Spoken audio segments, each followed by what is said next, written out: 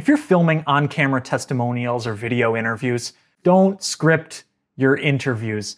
It'll just come off as fake. You can write a list of questions and subject matters that you like to talk about, but instead of just asking them and getting verbatim back the answers that you wanted them to say written on a sheet, just go ahead, have that conversation, and see what comes out of the conversation. If you want to prompt them to go in different directions to talk about different subject matters, that's totally fine. This tactic has worked really well for me with people who have been nervous to be on camera.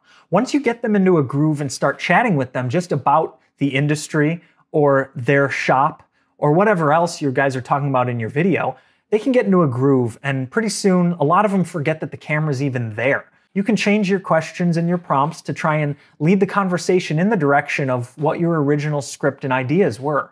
Now, don't get me wrong, if you're doing a corporate video and you have specific information that you need to be said, scripting can be the way to go, especially if you're doing with narration or a voiceover. If you have any questions or comments, let me know. I will be back with some more videos later on. I'm Ian. Thanks for watching.